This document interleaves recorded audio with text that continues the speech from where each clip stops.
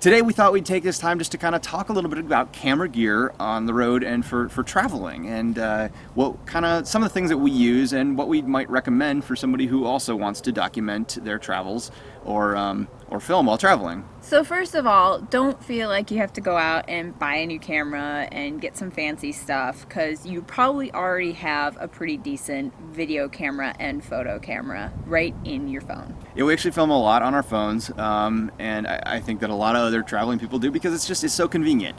Convenience and portability is really the #1 key when you're traveling. So utilizing your camera on your phone, a lot of times they're really good. I mean, the iPhones and even a lot of the Androids take fantastic video, so there's nothing wrong with that. If you want to take it up a notch, we don't do it, but a lot of our friends use stabilizers. They'll actually put the phone in a stabilizer and walk around with that, so you get nice, smooth video right from your phone. It's just so convenient and easy. So when we started out, we actually already had a video camera that we decided to take on the road with us. It's this little guy, and I think I got this for Christmas one year when I was in college, and now we've pretty much beat it up really bad. It's got scratches everywhere, but it's just a easy, small little camera that's fun to take with us, and there's a couple of benefits that we get from this. It's just a handy Sony Handycam camcorder. The benefits that you get of this over using your phone is there's stabilization in this, so you can see that in a lot of phones as well, but there's pretty good stabilization in it, so just walking around with it, video's a little bit better, and enormous zoom. The drawback to this camera is that it doesn't really have any external ports. We can't plug any additional microphones into it. The video quality is just not all that great either compared to some other things.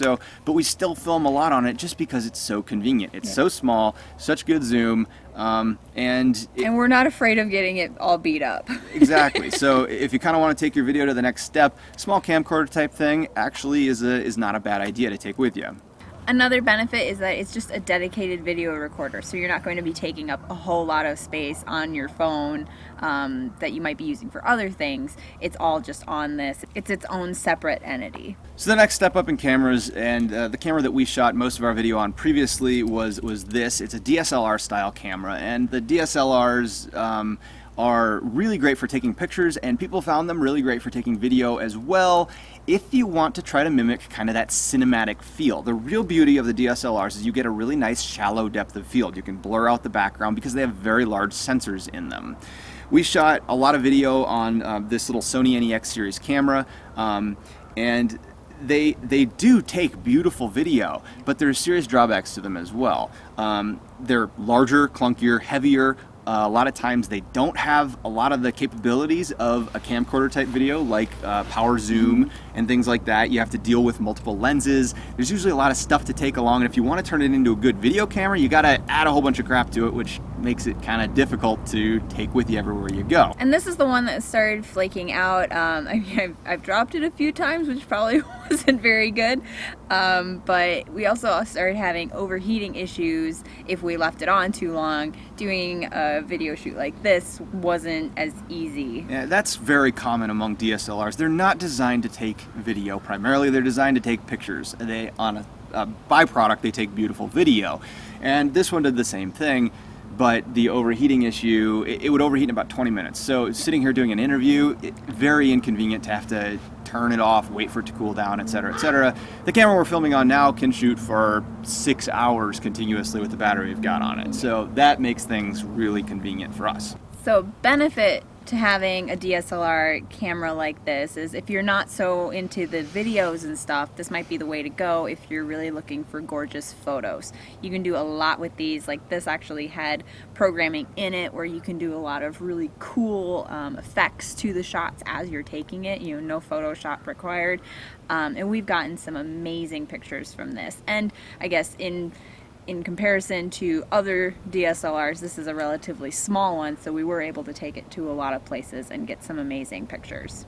So the next thing in our camera bag is some action cams. This is just a GoPro camera. We've got a handful of different types that we take with us. They're convenient to have because they're less likely to break when they're in their nice cases, waterproof, they can go just about anywhere with us. This one has been swimming with the manatees, it's been playing in the ocean, it's been flown up in the air, so it goes everywhere with us and we can get some amazing stuff.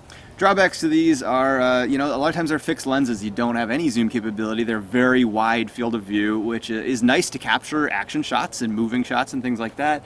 But they're just convenient to have along. You know, we just throw it in the bag almost anytime we go anywhere, and it's just easy. Pull it out, take some video. Another camera that you may consider adding to your gear before you hit the road or as you're on the road, if you don't have one yet, is a dash camera. We've got one we just recently got one in the last few months for a couple of reasons. One, to document where we were driving, because I mean, you drive through some amazing scenery, and two, for the safety aspect. The dash camera just comes on every time we start the truck, and it records all the time. So that footage is available, and all we got to do is just pull it down, and it's always there. So it's really convenient to just have that footage. We use it a lot in our travel videos, and it's fun to just document where you've been. Of course, it records enormous amounts of time, so you have to pick which segments you want. And grab it before it rewrites over. Yeah, because it's designed to record all the time, and it writes over the original files. So ours will record for about 8 hours. So all we have to do, we have to grab footage within the last 8 hours that we've been driving, and we'll use it in our videos and stuff. I'm sure you'll see plenty of it in the future. And yeah, kind of neat. If you want to know what dash camera we use, we actually did do a review video on it for our other channel, Road Gear Reviews. So you can go check that out and see if that's something that you would be interested in adding. Another camera you might want to consider when traveling, and a lot of people do, is taking a drone or an aerial camera with you. And this is something that we actually upgraded or changed recently. We used to fly the Phantom 3 drone around a lot, and we just upgraded to the Mavic here. And we upgraded to it primarily because of the portability. It's so small and easy to take with you, and we do quite a bit of flying just to get a sense of an area and get some really nice establishing shots of where you've been. Drones are really great to have along, but there's a lot of legalities and concerns that you have to know about before actually taking it with you traveling. There's a lot of limitations. You can't fly within 5 miles of an airport. If you're going to do it commercially, you technically need a remote pilot operator's license, which you need to obtain by taking a test from the FAA, and a whole bunch of other legalities like not flying over 400 feet or outside of line of sight. Lots and lots of things you need to know before taking one of these with you, but if you follow the rules, you can get some amazing footage everywhere you travel. Fun side note, we used to have the Phantom 3 Pro, and we recently sold that to RV Love. Mark and Julie now have a drone, so we're really super excited for them and to see what footage they capture in their travels. I'm super excited about this thing. This is what it looks like. It's just this tiny little craft, but this one specifically folds up, so it's really great for travel. But these things, they're pretty expensive. They can be crashed pretty easily, and they're relatively delicate. So as of the time this video was shot, some of these, they might not be right for you, but I'm sure that they're going to get more robust in the future and even easier to take with you. But definitely something worth thinking about having in your travel bag. So if you want to take your video to the next step, what we would probably recommend is emphasizing not so much on upgrading your cameras and the look of your video and photos, but actually the sound. Sound is very difficult to get right in videos. Like today it's very windy, so I'm hoping we're not having any wind noise right now. Sorry. But we really try to focus on getting the sound right, because it's really annoying when you've got really good looking video but the sound just isn't there. So we have an external audio recorder that a lot of times we will put on somebody and have a lapel on them if we're really trying to capture good audio. We do have some wireless lapel as well. That was a recent upgrade That we can add into our camera that we're filming on right now. There's a lot of things you can do to improve sound, and that's definitely, I'd say, the next step.